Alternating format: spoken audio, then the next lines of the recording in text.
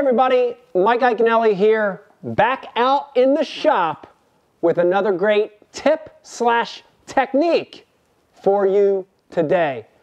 And I've got a good one for you today, and we're going to be talking about the chicken craw, aka the chicken rigged craw, the chicken craw.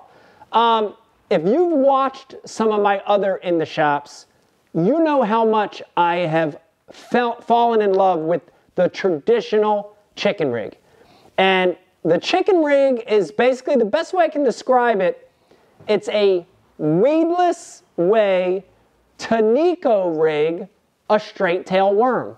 And if you've watched some of my videos, you've seen a lot of the success that I've had using the Berkeley Powerbait flute worm in the chicken rig technique. Great bait, has a unique action, it's weedless, it's snagless, catches a ton of fish.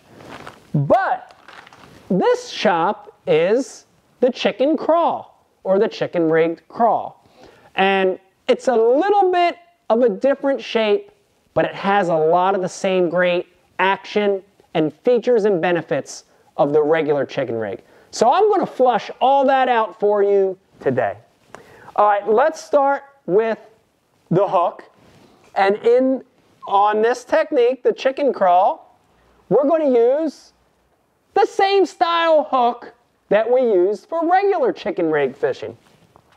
And my favorite hook, without a doubt, for these techniques is the VMC Finesse Nico hook. You know, generally when I'm using that straight tail worm, that flute worm style bait, I'm using a number 1 or a 1/0 or even a 2/0 for those bigger straight tail worms. But because we're going to be chicken rigging a crawfish, I want you to use those little bit smaller sizes of the VMC Finesse Nico.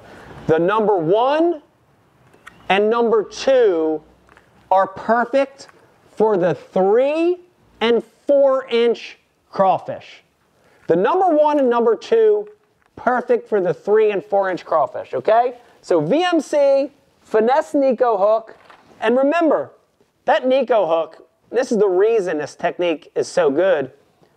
When you hook them on this hook, you don't lose them. I'd give it like a 99.9, 99.8% that when you hook them, you land them. And it's because of the style of that hook, right? Look at that VMC Finesse Nico. It's not a straight shank. It's not a wacky rig hook. It's sort of a cross between the two of them. And the other thing I love about this hook is it has these 2 little pieces of fluorocarbon, real heavy gauge fluorocarbon. And they're going to act, and it's right up on the top of the shank of the hook there, they're going to act as a way to keep that bait straight once you rig it, okay? So number 1 or number 2, VMC Finesse Nico hook. Now let's get to the baits. Grab your favorite crawfish style bait. There's so many good ones out there in the market. Almost every company that makes a soft plastic makes a crawfish imitation, a crawfish style bait. These are one of my favorites. These are Berkeley Chicken Craws. Its bait's been out forever. It catches just as many fish as it did 10 years ago. I really, really love these chicken craws. They have a moderate amount of action. They look amazing in the water, and they really do have a natural defensive position. We're going to talk about that in a second.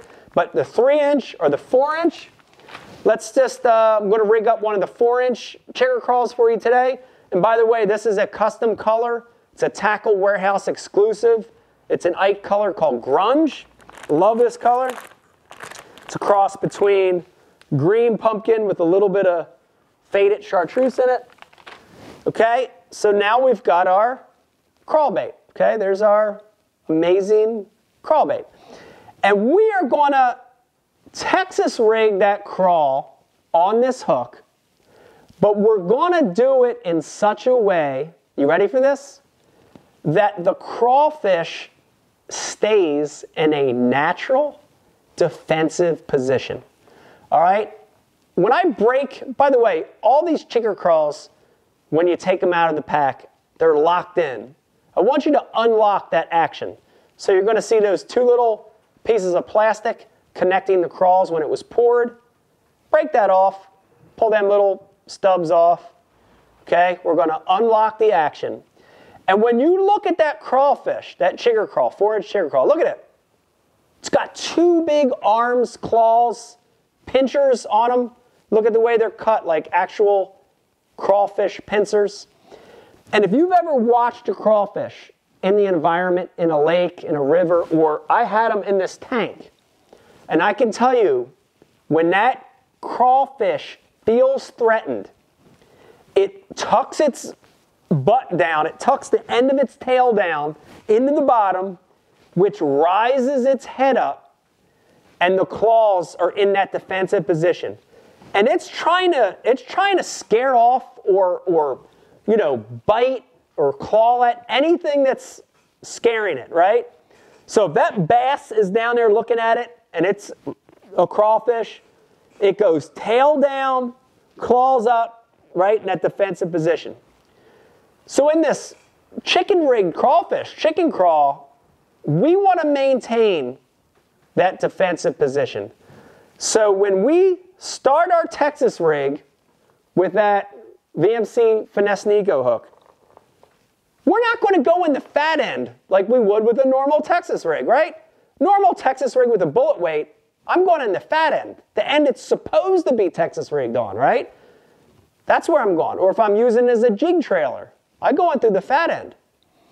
But in the chicken rig, we want it in that natural defensive position so that the fat end, the butt of it, is facing down, right? So the line's actually coming through what would be the nose of the bait, okay? So that's where we begin our Texas rig. So I'll peel these pinchers back, get them out of the way, and I go in right at the nose of the bait, okay? Right at the nose of the bait. I'm going to go in about 1/8 of an inch, and I'm going to pull it out, okay? So look at it now, right? It's backwards, sort of, and I'm always Texas rigging it or chicken rigging it so the flat side is facing down, right? The flat side on the chigger crawl doesn't have ribs. It also says Berkeley on the bottom, makes it real easy to remember what the bottom is. But we're going in from the nose. 1/8 of an inch, pull it out. And then when I slide this around, watch this, ready? I'm going to go past that keeper barb on that finesse Nico that's so key. And I'm going to get that number 1 or number 2 finesse Nico hook, and I'm going to Texas rig it. All right, there we go. Look at it. We've got a crawl, defensive position. The line is coming out of the nose of the crawfish, and that fat end is in the back, right? Look at it. It's nice and straight. It's Texas rig. It's weedless. I can throw this in brush, grass, under docks, around ropes, cables, metal. Unlike a regular Nico rig with an exposed hook, this won't get snagged, okay? But there's one more thing I need for my chicken crawl, and it is a weight. And I need a weight to stick in the fat end or the butt of that crawl. And keep in mind, you can do this with any crawfish, any brand. So the last component for my chicken crawl is a weight. And the nail weights work great for this technique. VMC has several different styles, but this one is by far my favorite for chicken rig technique and the crawl chicken, right? The chicken crawl. And this is the Half Moon Wacky Weight. Half Moon Wacky Weight by VMC. Comes in a lot of different sizes. I love the 16th. I love the 8th. They're great sizes. You can get heavier ones if you want. And when you look at this weight, it's pretty cool style of weight because, see if you can see this. It's got a regular pointy nail section that has 360-degree cones, and that's going to help seat the weight in the plastic. But on the end of this weight, on the end of this VMC half moon wacky weight, there's a half moon, or I call it a button, right? It's rounded. It's like a little button on the end. And this is, that nail weight is what we want to stick in the fat end, or the regular side, the back side of that craw. Before I stick that weight in there, I usually do one other thing just to help keep that weight in there. And that's, I add a little bit of glue to that weight. A lot of different glues out there. I'm using this now for all this stuff, and it's the Spike It Fix-A-Lure. The great thing about the Fix-A-Lure versus traditional super glue, comes in a little brush, and I just brush a little bit right on the tip of that weight. So once I have that Fix-A-Lure on there, I'm going to get the pointy end of that weight. You ready? Here it goes. It's got the glue on there. You want to make sure it's dead center in that craw. I'm going to push it in there until that weight is flush with the back of that craw. Look at that. You see that button that we talked about, that half moon?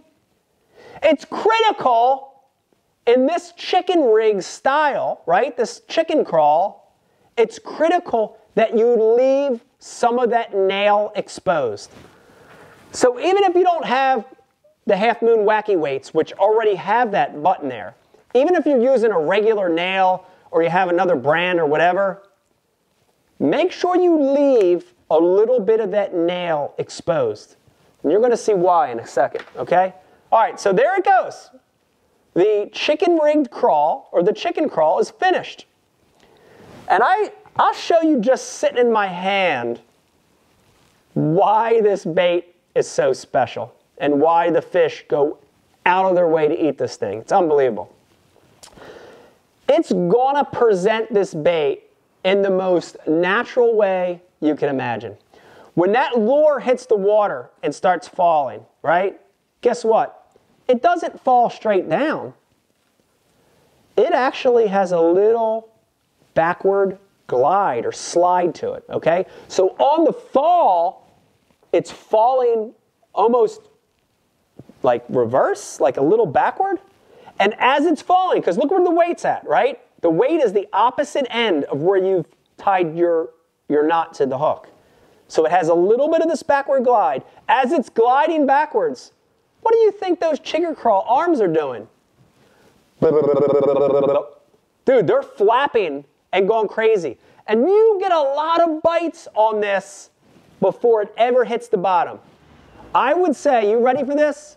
I would say 30%, 30 to 40%, 30, 35% of my bites on this chicken crawl happen before it ever hits the bottom. That's how good it looks on the fall, right? It's gliding backwards, the claws are moving, you fish it around docks, skip it around overhangs, skip it around fallen trees. Instead of it falling like a rock, it's gliding, fish eat it.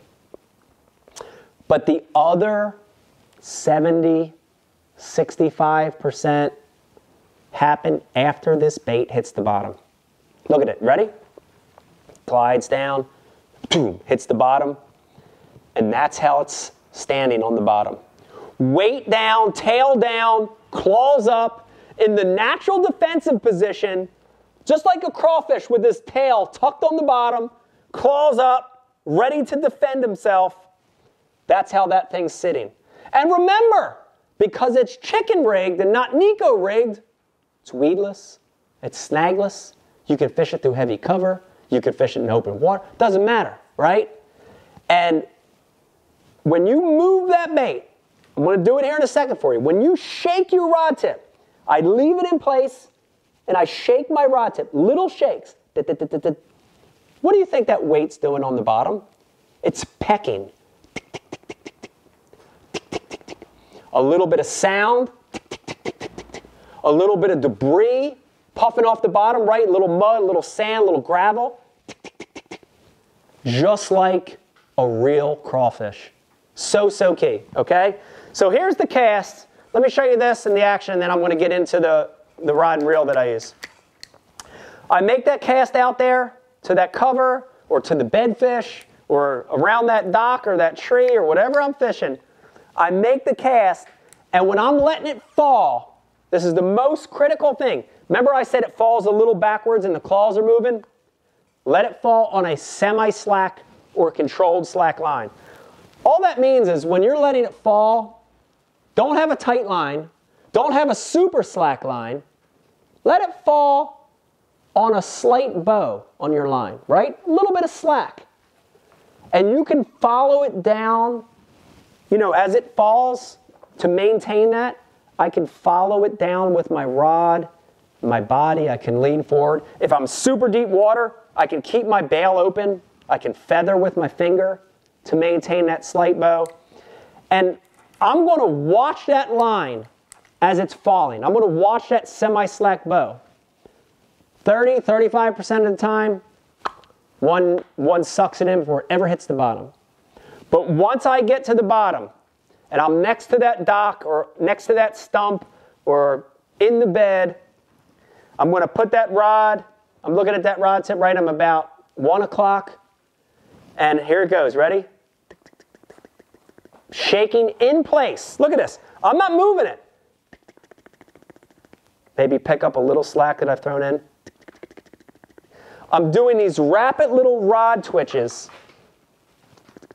Just like that. Rapid, not big, not just rapid little rod twitches. And when I do that, it's activating the action of those claws, but more importantly, it's making that pecking on the bottom. Listen, they can't take that. They can't stand it. Are you kidding me?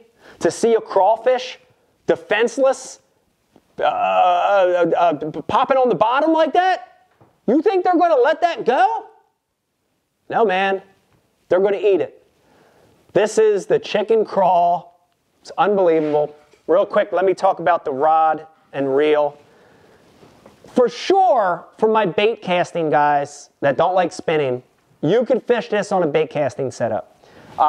I would fish it on a lighter bait caster. I would fish it on a 7-foot medium or medium heavy casting rod. I would use a low profile casting reel with a higher gear ratio. And I would fish it on lighter line, right? Fish it on 12-pound fluorocarbon, fish it on 15-pound fluorocarbon, maybe 17. You could do braid to a fluoro leader. That's for my bait casting anglers. But for me, I love, love, love the chicken craw on a spinning rod. It's just what I love, okay? I feel like I have a little better control of the bait with this rod. And remember, that little finesse Nico hook is not a giant hook, right? So I think it performs a little better on a spinning rod. I like a 7 to 7.5 foot spinning rod in a medium action, okay? This is an Abu Garcia Ike rod. This is the 7.2 medium action spinning rod. I love it. This is the perfect chicken crawl rod. It's a perfect chicken rig rod. 7.2 medium action. I like that 30 size spinning reel. This is the Abu Garcia Revo Ike 30. And on line, my preferred way to fish this chicken crawl is light braid to a fluoro leader. Simple as that, right? The braid gives me strength. The braid gives me sensitivity, casting distance. The fluorocarbon gives me the action. The fluorocarbon gives me the invisibility, right? Gives me the natural fall.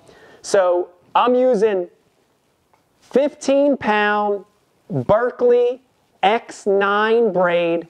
I like the white braid because I can see it with my eyes better. They also make a bright green. The Jordan Lee is the bright green. So X9 15-pound braid to a leader of anywhere from 6 to 10-pound Berkley Trilene 100% fluorocarbon. I generally like the 8, but if I'm in heavier cover, the 10. If I'm in open water, the 6 is good too, okay? Braid to a fluoro leader, spinning rod, 7 to 7.5 foot, medium action, 30 size reel. That's a great way to throw this bait. Listen, if you're into trying new techniques, and if you haven't already tried chicken rigging, or if you have tried chicken rigging, try this little twist on it. This is the chicken crawl. It's going to show that bait in a very natural pecking motion. When the fish see it, they gotta eat it, and that's that. Man, I hope you like this one. Giving away another great tip for you out here in the shop. Stop what you're doing. If you're not a subscriber, hit that subscribe button right there, that red button that says subscribe. See it right down there? Hit the button, subscribe to my channel. We're gonna have great content every single week coming at you. If you're already subscribed, please tell your fishing friends about Mike Iaconelli Fishing on YouTube. We got great educational content every single week. Try that chicken crawl. Tastes like chicken.